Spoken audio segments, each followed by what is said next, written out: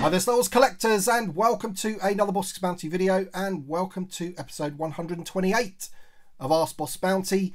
This is the weekly Q&A series that drops every Sunday, where I take questions that you leave me in the comment section below and try my best to answer them each week for you. So if you do have a question for next week's episode, please leave them in the comment section below and hopefully you'll be featured. And also later on in the video, we're going to be doing a couple of different things to break up the questions. First of all, we're going to be talking about the giveaway.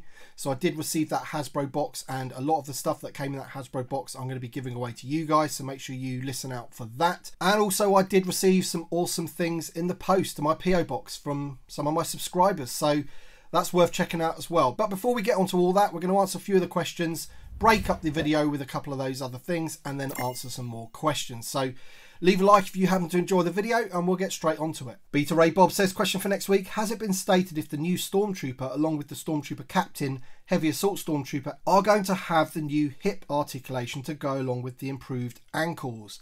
Thank you.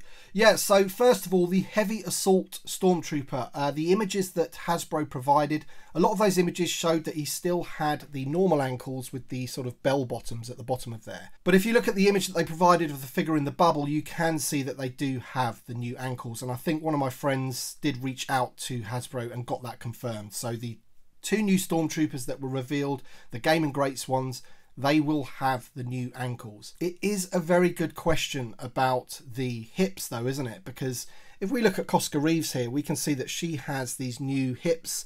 These hips are used in the Black Series, and they are so much better than the old hip style which this Stormtrooper uses. So, but yeah, as for the hips, it would be nice if the Stormtrooper, because they are updating him with the rocker ankles and everything, had the new hip joint. And unfortunately, from any of the photos that we've had from any of the figures that use this mold, I really can't tell, and it would be a shame if it didn't, because obviously a lot of the new figures that we've been getting have been using those new hips, and it would be a shame if the new definitive Stormtrooper did not. But as I say, I can't tell from the photos, but what I will do is I'll try and reach out to somebody at Hasbro or whatever and see if they can answer that question for us. But my gut instinct says that they don't, but you never know. Hopefully they will. Mech DJ says, great video, BB. It's essential viewing, and I appreciate all of the work that goes into them. Thank you so much, buddy. I appreciate that. He says, I must submit a question, and you touched on it earlier. Like many who lived and loved the original line first time and keeping all their much played figures and vehicles, when the Power of the Force 2 came about, I bought every one for the first 4 years.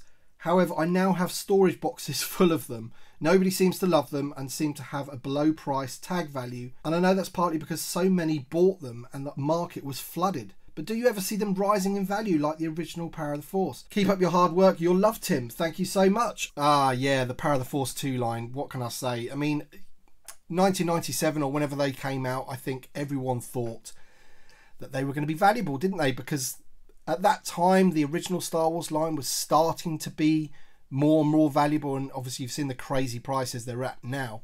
And I think what happened is that, as you say, they were overproduced. There was thousands and millions of them basically. But I think what also happened is that loads and loads of people kept them on card, didn't they? They kept them mint on card.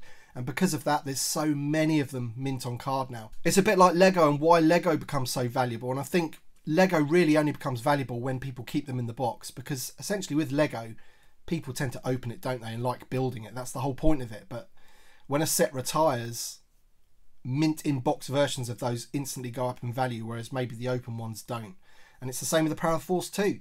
Mint on cards, there's so many of them. That's the reason. And I don't think they're really ever going to go up in value apart from some of the, you know, well-known rarer ones like the freeze frame Weequay, for example. That seems to be one that a lot of people are after. Sandalorian Toy Hunter says, hey Bossk, for next week, do you think they will release a 4-pack of the Emperor's Royal Guards for the Return of the Jedi anniversary? Thanks.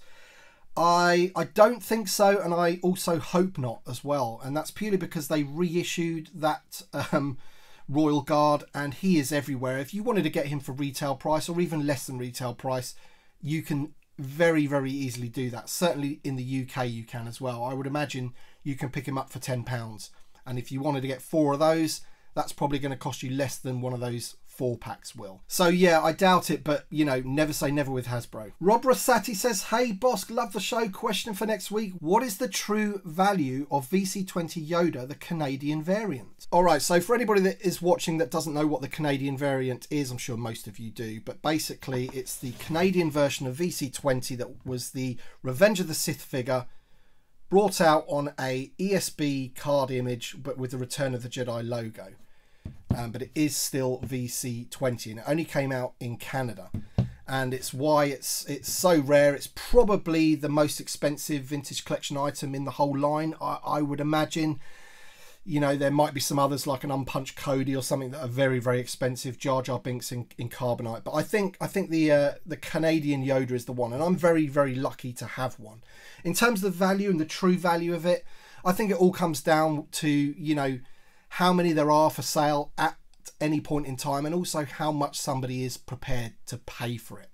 The last one I probably went for about $1,500, I want to say, which is a lot of money, isn't it? And, you know, if you ask me if that's the true value of something like that, then no, because it's a bit of plastic, it's a toy.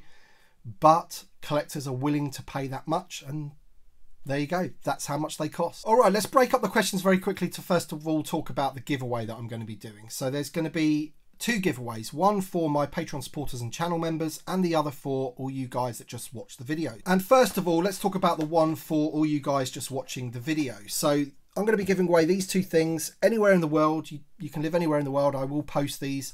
That is completely on me. So you have the Black Series Archive Collection Obi-Wan Kenobi, and you have a Bo-Katan Vintage Collection. They're both in pretty good condition, and all you need to do to enter to win these is to like this video. You have to like the video, you have to be a subscriber, and you need to ask a question down below. It could be about anything, could be about me as a collector, could be about the vintage collection, could be about the Black Series, anything you want.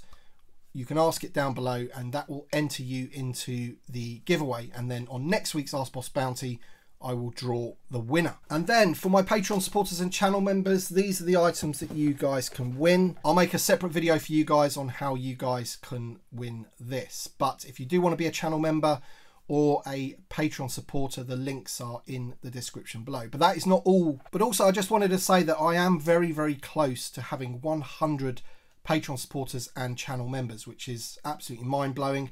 I thank you all so much for the support, and supporting that channel this way allows me to make more and better videos. It pays for equipment, better lighting, better cameras, all that kind of stuff, all the sorts of things that can ramp up the channel. It also helps me pay for things that I want to do for you guys, which is monthly giveaways for channel members and Patreon supporters. And when I reach 100, I'm going to do my first one. And the first of those giveaways for Patreon supporters and channel members is going to be this. So this is a graded Queel, and it's U90, so it's an uncirculated U90. It's got a card score of 90, a bubble of 90, and a figure of 95, so it's got a U90 gold. And this is a variant, if you like. This is the Hong Kong import, so that's a little bit different. And I just thought that this would be a pretty cool thing to give away to you guys. So when I reach 100 of you guys that support the channel in that way, and as I said, the links for those are in the description below. When I reach 100 of you, things like this will be a monthly thing, a monthly giveaway. And this is going to be the first one. So check that out if you want. All right then, so on to a few more questions before we do the unboxings. Trace Green says, howdy BB, would you think a Vader's meditation chamber, much like the Hasbro's 500th figure, would be cool to see in TVC? Also, how do you think they would package it? Well, to be honest, I think that's a great idea. I love the meditation chamber, and I think also with the fact that Mr. Vader is going to be in the Obi-Wan series, and judging by the trailer and the way they're putting on his armor and stuff, I think we might see that meditation chamber. So I think that's a great shout to have as, like, I don't know, maybe like a convention exclusive or something. Perhaps it wouldn't sell well in the main line. I really don't know. And that's, again, coming down to how they would package it. I really don't know how they would do that, but perhaps something like they did for the Emperor's Throne Room, maybe. I don't know. But yeah, you're right. It would be very cool to have that meditation chamber, that round thing, and if it opened out and Vader was in there and everything, that would be awesome. Tony J says, great video as always. Question for next week. What is the oldest figure that still stands up today? That is a great question, and I had to really sort of think about this one, because I was thinking about, you know, how many figures have we had over the years, and I was trying to think of the oldest ones, and these are two that I've pulled out that I think were just amazing for their time. And considering we haven't really had too many new versions of these, I still think these two hold up. You've got a Man-O-Man here, which he looks great, and I don't think there's a lot of difference between him and the Power of the Jedi version. If you look at that, I think he's a great sculpt, great colours. I think that holds up today. And then I always talk about Squidhead. I mean, you know, considering this was made in 1983, look at the head sculpt on this fella. I mean, it's fantastic, really, really good. Full of soft goods for his skirt and his cape. I think, again, that figure really holds up. But of course, you know, I would love a new version of Squidhead, absolutely. But I think those two hold up. And then if you think about maybe a modern figure, I was thinking like maybe FX7 from 2001. What else do you need to do to that figure? He could be in the vintage collection, no problem.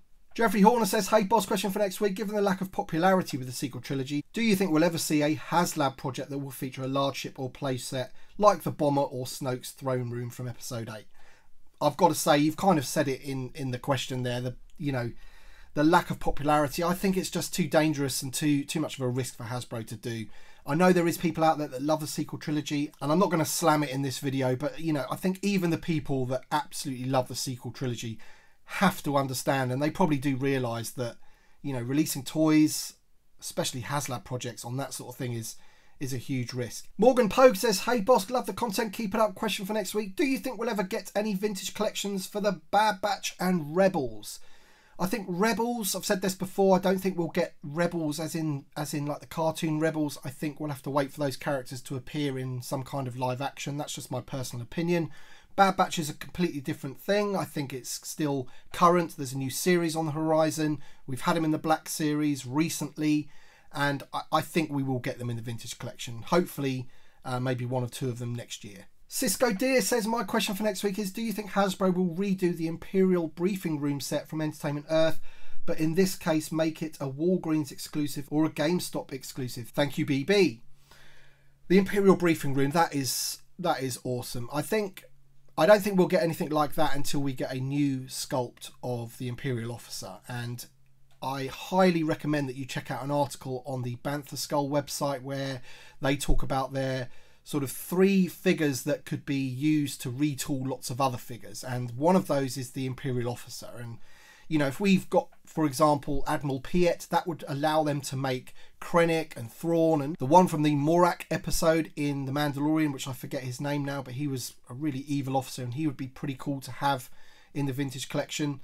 So I highly recommend you checking out that article. I'll leave a link in the description below. But I don't think, as I say, we'd get an Imperial Briefing Room until we get that new officer. But when we do get that new officer, I would love for them to do something like that. Just give us them all in one hit. But I do think in this day and age, something like that would have to be like a, as you say, an exclusive. Steve Luther says, hi boss, great video. I always find them informative. My question for this week is, why do you think we don't see many vehicles for the vintage collection? Budget conscious re-releases of smaller vehicles like speeder bikes just seem like a no-brainer to me. Just a quick aside, have you ever seen the Robot Chicken specials? The Bossk shoes sketch always makes me think of your channel. Thanks so much and keep up the great content coming. Yeah, I have seen all of the Robot Chickens, and the shoes one is funny because he's the only bounty hunter there that hasn't put his shoes on, isn't he? And he's trying to tie them up. I love Robot Chicken, it's hilarious. As for your question, my friend, I think, yeah, vehicles, I think it's just retail are scared of them now. I think they always go to clearance. They take a lot of shelf space up, don't they? So that's probably one of the factors. But I wouldn't panic. I think we are due for some vehicles, maybe 1, maybe 2 this year, and certainly next year we're going to be getting some vehicles. Do not worry about that. Sci-Fi says, a question I asked only on Kenobi, and now I ask you. What figure would you like to see that's a total original, not a repack or repaint? New sculpt from any movie or TV show. Cheers, Tim. Thank you very much, Sci-Fi, for the question. I'm going to be quite obvious with this, and I've put these 2 customs here that a subscriber of mine called GA sent me, and they're awesome. And it's the Tonka sisters. I think they're the classic one that's never been made. I would love to see them in the vintage collection. Never made in vintage or modern. And I think those 2 are no-brainers for me. If I was to pick another one, it would probably have to be Velkin Tazeri, again, just to complete that skiff We have all the other characters for the skiff, the prisoner skiff, and it would be awesome to have Velk and Tazeri to just finish that scene off. If I was to choose something new that's from the new media, it'd have to be the heavy infantry Mandalorian, which would be an all new sculpt, because we desperately need him in the vintage collection. And GA, who gifted me these two wonderful customs here, asks a question. He says, hi BB, question for episode 128. Assuming Hasbro make the terrible decision to drop plastic bubbles on TVC, do you think the solution may be for them to sell TVC figures, even just the original 96 or OT ones, as carded figure with bubble inside a cardboard sleeve or box, i.e. the sleeve box is the packaging and the carded figures is the product? So I wasn't planning on answering a question about the plastic packaging. I literally had so many in last week's video. It was ridiculous. So many people asking about the plastic packaging, which is fair enough because it is a very hot topic right now and we haven't actually seen what Hasbro's going to do. But this is exactly what I think they should do. GA, this, you know, even as you say, if it's just for the original 96 or the original trilogy figures, they've got to pack them in some kind of sleeve, like they did for the Proto Fett in those white boxes, or something, just to say that, you know, the carded figure inside is the product. The vintage collection carded figure with the bubble is the product. But I really don't know. We're going to have to wait and see what they're going to do. No announcements as of yet. Hopefully, if they are going to be going plastic free, that they allow some exemption for at least the OT or 96 figures. Please, Hasbro. All right, just another quick break from the questions. Just want to open this fan mail. Now, this one was sent to me by Keith Guppy, who is a fan of the channel and a Patreon supporter as well. And he knew that I needed this figure in here, so I know what it is. And he sent it to my PO box there, Bossk's Bounty, PO Box 2154, Worthing, BN12 9EW. So thank you so much for this, Keith. Let's open it up and see what we have inside. We have a little note here. Always like the notes. And oh, it's like a business card there. That is really cool. It says, hi Tim. Oh, let me just, there we go. Hi Tim, as promised, please enjoy and keep up the great work, mate. Have one of my business cards and shout if you ever need anything else. Cheers, Keith. Now, I don't know whether anyone knows Keith out there in the community, but Keith Guppy literally has the biggest collection of Star Wars in the UK in terms of at least modern stuff anyway. I think he's been featured on BBC and stuff like that. Crazy collection, Keith, you really have. And I really appreciate this, buddy, because this is Commander Bakara for the Legacy Collection, and I've wanted this figure for so long, but he's been, just the prices for him on eBay are just silly, really. So thank you so much for gifting me this, my friend, because he is going to go very, very nicely with my Galactic Marines, which I have a little mini army of, and I'll be opening this guy up on a video, probably with little Bossk at some time in the future. So thank you so much for that, my friend. Really, really appreciate it. And another thing arrived in the post yesterday morning, and this one is from Trevor Baker on Instagram. I will leave his Instagram, I'll try and put it on the screen here, and also I'll leave it in the description below. But basically, he's well into Star Wars Lego, and he contacted me and said, I've got a few Star Wars bits in the loft that I don't need.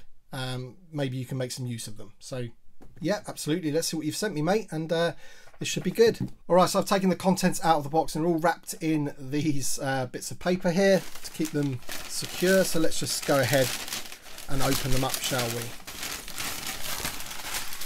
Oh wow, okay, so that, I believe that is the Woolworths trilogy collection, isn't it? This is the Woolworths one. I think I do have this myself, so I'll probably have to give this one to my son. I know you did say that a lot of this stuff would probably be for little Bossk, and yeah, I think he'll like that. A new Darth Vader for him.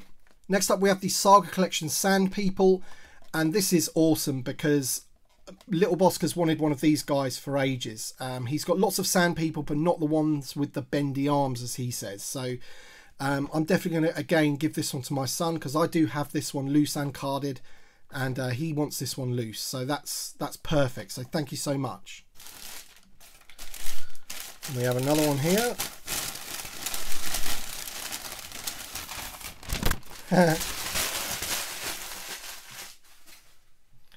We have a Power of the Force Yoda. There we go. So another one to open. I'm sure, again, my son will like this one because it comes with that little carry case.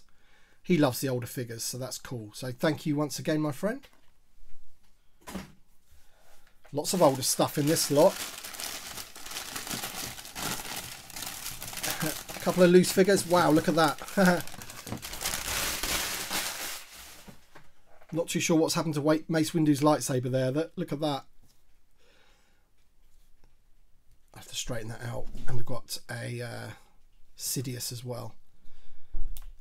So yeah, thank you for those. I'll make sure that little Bossk gets hold of those. And finally we have, what's in here? Oh wow. I've got to say, I'm going to be keeping that. I'm going to be keeping this one. This is definitely one for my collection. I do not have this. And I forget his name. He begins with B, doesn't he? But this is the lizard type thing that Obi-Wan rides when he's fighting General Grievous in Revenge of the Sith. So this is awesome. I think he's articulated. I think if you move his legs, look, his mouth opens, which is awesome. There's loads of detail on this fella. Move his tail and his head moves as well. So thank you so much for that. That's great. That's going to look good in the collection. So thank you so much for those bits and bobs from your loft, my friend. I'm happy to take them off your hands, and my son's going to enjoy a lot of those. So thank you once again. Louise Bow says, hi BB, I've started really following your channel recently, and my question is, where is the best place to find older figures, mainly clone troopers, for cheap? So I don't know about cheap, but the best place to get older figures certainly is the Facebook groups. The Vintage Collection Facebook group. There's one in the US and the UK. You've got loads of other ones out there. Just search for them, basically. You will find them. And they are definitely the best place to get cheaper figures, 100%. Alright then, that's it for this week's video. Thank you guys for the questions. Always appreciated. Make sure you leave your questions in the comment section below for next week's episode, because that will also get you an entry into the giveaway. That you also need to be a subscriber and also like the video. Thank you so much to my channel members and Patreon supporters. Your support is awesome. Don't forget that other giveaway will be coming your way as well, so keep an eye out for that on the various channels. Thank you all for watching, and we shall see you on the next one.